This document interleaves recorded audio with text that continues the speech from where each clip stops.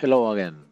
In the last two videos, we have seen the model development, the beam geometry definition, the material properties, the cross-section of the concrete beam, and we also applied the different conditions, supports, and the loadings.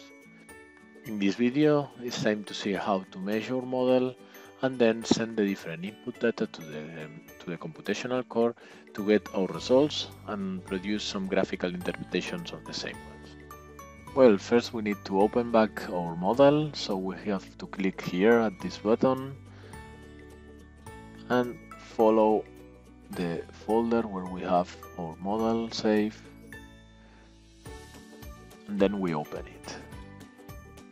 If you have the geometry selected but you don't see anything, you need to go to shapes and then activate the different shapes or spans. Then if you want to see the loads, you need to activate them also, so you can see the graphical interpretation. Yeah, and then the same for the supports. Well, now first, before we proceed to mesh, we need to indicate for each shape which are going to be its material properties and cross-section definition. To do that, we click at this button, and then in the window that it's open, we have to select the target element or the target shape, that in our case can be both, because we are going to apply the same material, element class, and geometry for the to both spans. So here we select again the element class that we said before, it was class 2 and 2D. The material, we have more, should select the proper one, and then the geometry. So we have only one, but the same. If we have more geometries here, we should select the concrete cross-section. As we don't have any specific data, any specific definition for our beam, we don't have we have this option empty. By clicking OK, we assign all the properties to the different shapes. As you can see here in the message box, Diana says that everything is okay. So then we need to define, by means of clicking at this button, the different meshing properties. So again, we need to select the target element or the target shape, that in our case is an edge. So we have 4 edges, 2 spans. And then we need to define how to mesh these edges. So in our case, we're going to use divisions, because we don't want to consider the length of the element. We prefer to choose how many elements are going to have every every edge. So here we can try, for example, with 16 and make a preview. Yeah, you can see now the nodes of the mesh. So each edge has 16 divisions. So in total we have 64. Yeah, maybe in that case it's not necessary that much, so we can go, for example, for 8, reasonable, or the number that you consider, so 10 or even more, 25 for example. So here you can see a very coarse mesh. But for now we are going to go for 8 divisions for each edge.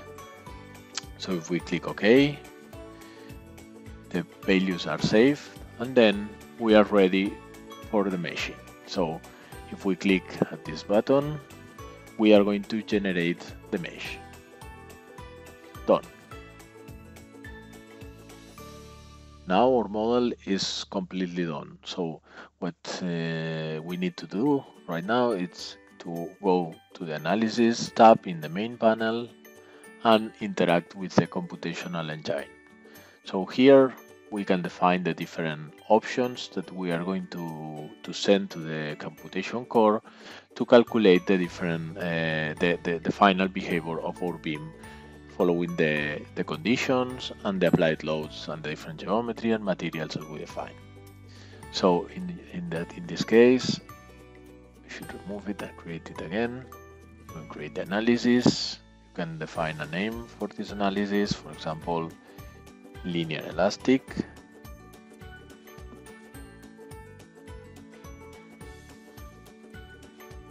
Okay, and then we need to create a linear elastic analysis, structural linear static. Well, here you can see the different options, but in our case, this is a linear elastic analysis, rather simple analysis. We don't need to go to the detailed properties, so we just can continue with and run the analysis by clicking at this button, or we have also the same buttons here. We can run our analysis.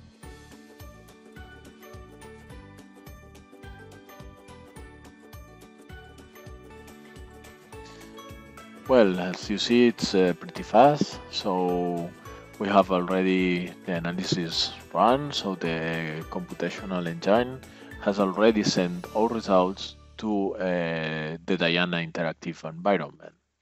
So we can move to the next step. Then by clicking at the results tab in the main menu or in the main panel, we go to the results specific viewing, where we can just ask Diana to give us some graphical interpretations over our initial geometry. So the first thing here is how to show and hide the form and the form shape of our geometry. Then by clicking at this button, we can go to the initial shape or we can go to the deform shape. Okay. The second that you have to consider is which load case are you representing. So by clicking this comic box, you can show the different load case, as you see, and then the permanent. So now we can go here to the output linear elastic analysis and see the different results. As you can see, the results are split in two different groups, are grouped in two groups, nodal results, so that are applied or represented on the nodes, at the nodes of the elements, and element results that are represented at the element itself. So the nodal results are mainly displacement, external forces, and reaction forces.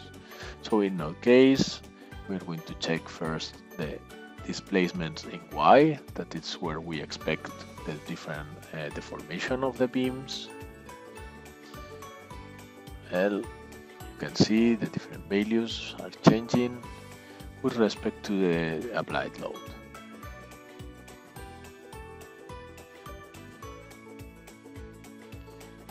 If we check the displacement on the other directions, we see that we don't have any. So that's expected because our load is applied on the Y direction.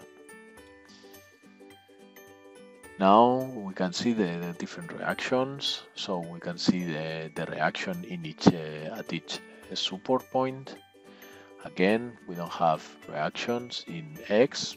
This, if you remember, was free, the X direction. Also in Z, so we should have all our reaction in the Y direction.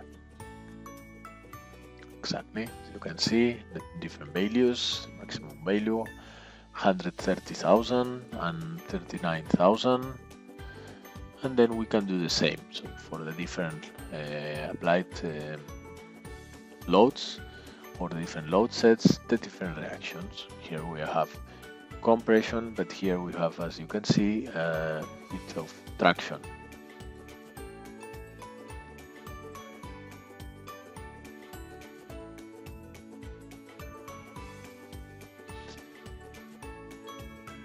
Well, then we can go to the element results. Here you will see the different results applied at the element size. If you see, when I select any of these results, for example, stresses, in X, this option now is highlighted, so we can interact with this, and this option means where in the element we want to show the results. So the results are calculated at the integration points, the Gauss points, but we have two layers. So we have the top and bottom layer at the cross-section level. So that means we can represent only one layer at the same time. So if we select, for example, one of two, we have a compression. So we are representing here the top layer, so the layer at the top. Here we have traction, as it was expected. So we have probably cracking because we have value for the stress higher, much higher than the tensile capacity of the material. But then if we go to the bottom fiber, we see as here now we have tractions as was expected, and then compressions at the mid span, at the mid beam. If now we select different outputs, we don't see anything, so it's 0, 0, and this is completely expected because we have a plane stress, we have applied loads on the y direction, so we have only deformations and stresses on the x direction. So we have plane deformation in the x direction, following the Euler-Bernoulli theory. Then now we can go to the strains, and we should see similar results as for the stresses. This is linear elastic, so we have a linear elastic relationship between both. And again, we can check different loads and the different fibers or different layers for each applied load. Well, we have finished with the last video.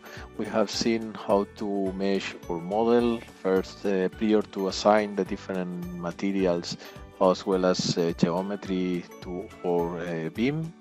Then we have seen how to interact with the computational engine, which options we can send to the computational core, and then we had a fast look into the results interpretation. So we check different graphical visualization over all geometry of the different results that we can get from the analysis. In the next videos, we are going to work with the same model, but then we are going to extend the model with steel reinforcement.